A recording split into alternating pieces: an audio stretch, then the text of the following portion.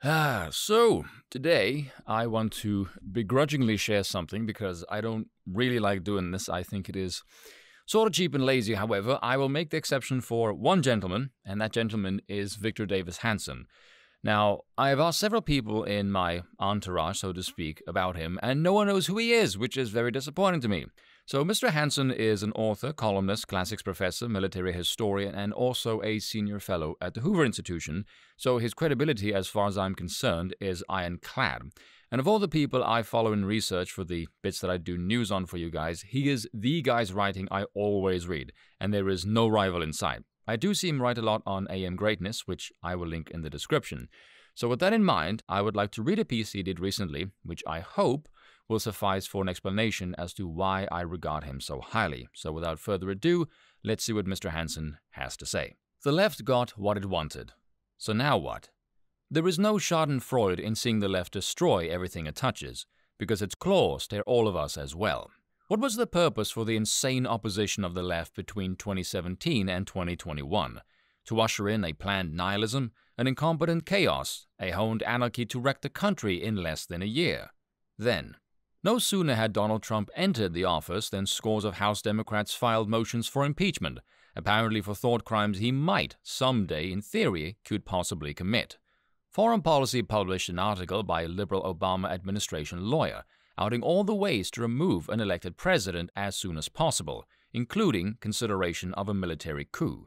The FBI and the entrenched bureaucrats of the Justice Department continued their prior failed efforts during the campaign to see the lies of the fabricated Steele dossier and Fusion GPS. A 22-month-long and $40 million hoax ended with the special counsel himself, a doddering Robert Mueller, swearing under oath that he essentially knew nothing about the dossier or Fusion GPS, the twin catalyst that had prompted his very own investigation. Fired FBI Director James Comey, a lion on Twitter and a lamb when under oath, on over 240 occasions testified to the Congress that either he did not know or could not remember when asked details about the collusion fraud that the philosopher G-Man had helped perpetuate. No one worries about the weaponization of government, so we went right from the nefarious legacy of John Brennan, who lied under oath to Congress twice, James Clapper, who lied under oath to Congress once, James Comey, who leaked confidential presidential memos, Andrew McCabe, who gave false testimony to federal investigators, Lisa Page, who was fired from the special counsel's legal team for various unprofessional conduct, Peter Strzok, about whom there is not enough space to detail his transgression, and the now convicted felon Kevin Kleinsmith onto the next round of impeachments. 2 of them followed. Neither was conducted by a special counsel. There was no array of witnesses, no prosecutorial report, much less were there formal charges of a specific high crime or misdemeanor, or bribery or treason, as specified by the Constitution. In the end, both farces ended in trials, but not before the left had established lots of baleful precedents. Impeachment is now simply a tool to embarrass a president in his first term when he has lost the House. A Senate trial could hound an innocent president, even as a private citizen out of office, and a Chief Justice need not preside over the Senate trial.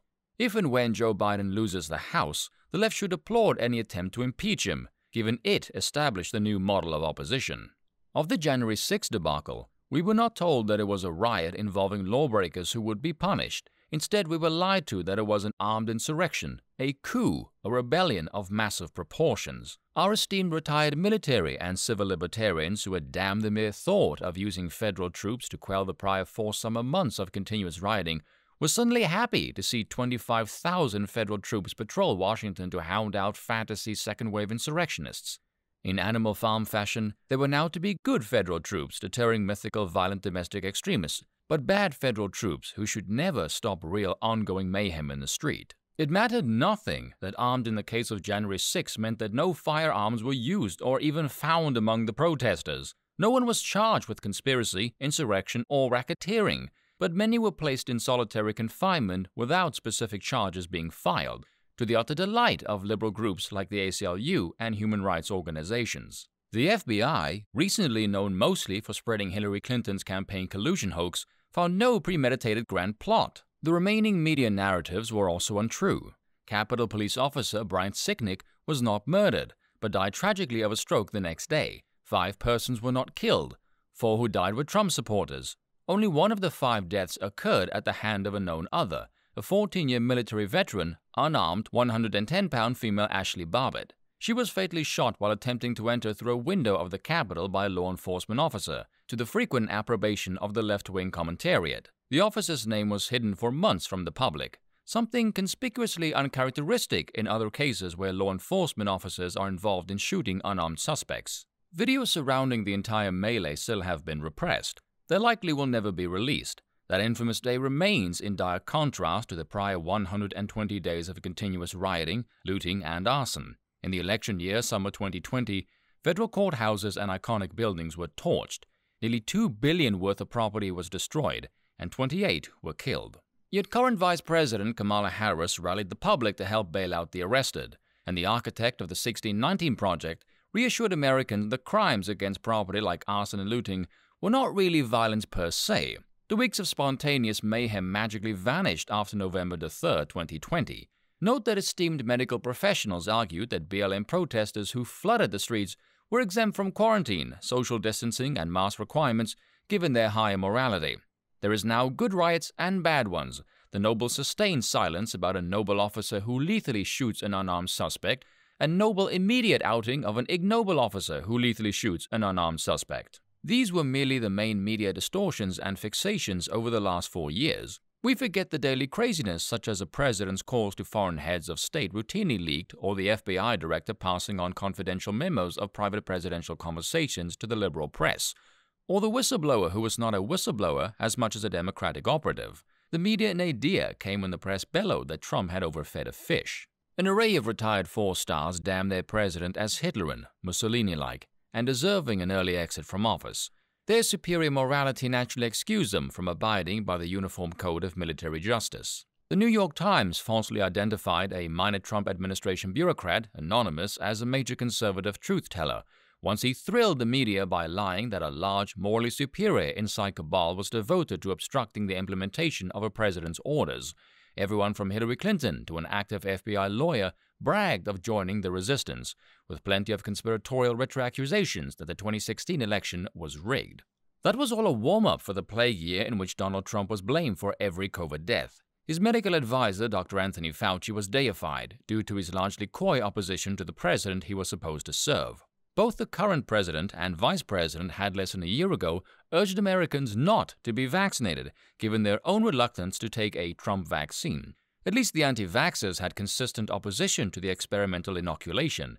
In contrast, the anti-Trumpers anti-vaxxers merely saw sabotaging the 2020 vaccination program as necessary to be in a position to claim it as their own in 2021. Now, what did all that madness achieve? Mostly, the first election in U.S. history in which over 100 million ballots were not cast on Election Day. Strangely, with such an avalanche of ballots, the usual error rate of absentee ballots dived from 2 to 4% to 0.2 to 0.4%. You see, when we suddenly must count tens of millions more paper ballots, then it becomes easier, not harder, to spot errors. So the left won its Pyrrhic victory. The nation was done with the demonized Trump, and now the left controlled the presidency and both houses of Congress. Somnolent old Joe from Scranton pledged to heal the nation as he overturned his predecessor's supposedly dangerous policies and went on a rampage of slandering his opponents.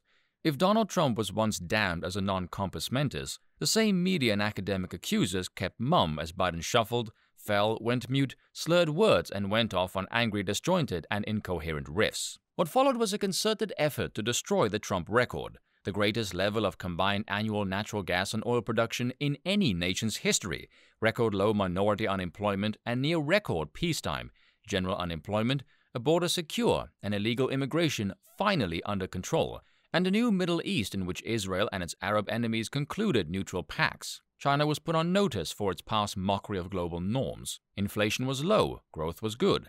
Stagflation was still a rarely remembered word from the past. And again, what was all that Pavlovian nihilism to achieve? Within 8 months, the following was finalized. Joe Biden utterly destroyed the idea of a border. Some 2 million were scheduled to cross illegally in the current fiscal year.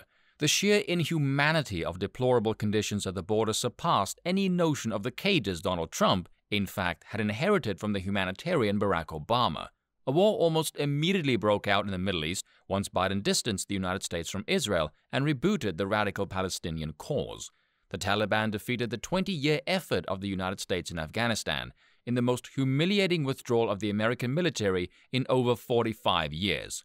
Tens of billions of dollars of abandoned military equipment now arm the Taliban and have turned Afghanistan into a world arms mart for terrorists. Iran is emboldened and speeds up its nuclear proliferation efforts. China brags that the United States has been Afghanistan and will not defend its allies, Taiwan in particular.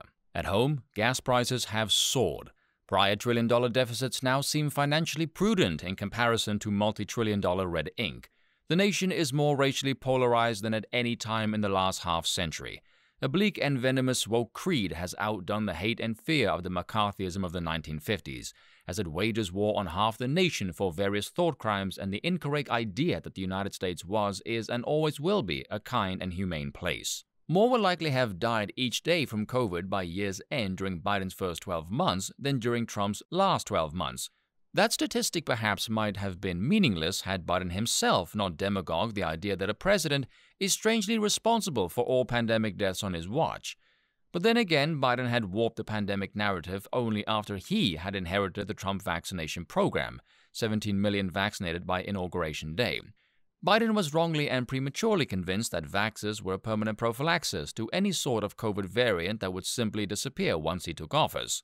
Depending on the occasion, Biden claims none or just 4 million were vaxxed until he took office, as truth and fantasies waft through his cloudy cognition. With Biden came not just woke polarization, stagflation, a subsidized anew that erodes the work ethic, and selective non-enforcement of existing laws. Worse still, we got a bankrupt ideological defense of these insanities. Critical legal theory, critical race theory, and the new monetary theory were all dreamed up by polar academics to justify the nihilism. Did America ever believe that the chairman of the Joint Chief of Staff would trash his commander-in-chief as Hitler went to journalist hitmen, or allegedly denounce news organizations as terrorists, or interrupt the chain of command on a prompt by the Speaker of the House, or warn the Chinese military that he believed there was enough instability in the White House to justify a promise to warn of any impending U.S. military action against Beijing deemed offensive? Was General Milley suffering from the very white rage he sought to ferret out? With Biden, China is now omnipresent in the halls of power. A task of our chief COVID advisor, Anthony Fauci, seems to be to deny repeatedly that his stealthy funding of gain-of-function research at the Wuhan Virology Lab in China had anything to do with the likely accidental release of a likely human-engineered and energized coronavirus. Americans still cannot even imagine that their government might have helped subsidize the plague germ that has wrought such havoc upon them. Meanwhile, the president's son still owns a 10% cut in a communist Chinese government-affiliated financial venture, apparently due to his prior drug-addled record of financial mismanagement. The media still insists Hunter Biden's laptop was Russian disinformation, while his paint-by-numbers art is auctioned off to foreign lobbyists expecting a return to the old days when Hunter and Joe grandly arrived on Air Force Two to do their bidding. What did the left leave as the proper model for conservatives now to deal with Biden? Impeach him when he loses the House? Get a special counsel, lavish said counsel with $40 million, a dream team of right-wing lawyers, and 22 months to find real Chinese collusion. Start seeding a conservative version of Lieutenant Colonel Alexander Vindman and an anonymous whistleblower inside the Biden octopus. Get retired four-star generals on TV to swear Biden is a Chinese asset, or have them retweet the idea of sending Biden supporters to China, or swear that he is a fascist. Bring back Woodward and Bernstein to find out whether Biden Inc. ever paid out taxes on all their Chinese and Ukrainian cash. Call in the ubiquitous Dr. Brandy X. Lee from Yale to administer the Montreal Cognitive Assessment to prove that Biden can distinguish a camel from an elephant, or a train from a bike, or count backwards from 5. Will the right prod General Mark Milley's replacement to collude with soon-to-be Speaker Kevin McCarthy, and call the Russians to warn that Biden is demented, democracy is messy, Kamala Harris is crazy, and thus Moscow might need a warning from us about any Biden preemptive aggression? And what of the people who voted for this change and the media that empowered it? In the latest Quinnipiac poll, known for its liberal affinities, Biden now earns a 38% approval rating. We should add a few extra negative points given media bias. Do they suffer buyer's remorse or angst that they were lied to by the hard left that Joe Biden was cognizant and not a mere vessel for a 2-year push for overt socialism? Meanwhile, the media is reduced to explaining why an undocumented activist has an understandable right to chase a liberal Democratic senator into a public restroom, hector her, and then video her as she enters a store to relieve herself, and then post the grotesqueness on the internet. A felony in the state of Arizona, though just part of the process for the President of the United States. We could call the above insanity nemesis for woke hubris, or maybe it's karma, payback's a bitch, or what goes around comes around. But there is no schadenfreude in seeing the left destroy everything it touches, because its claws, they're all of us as well.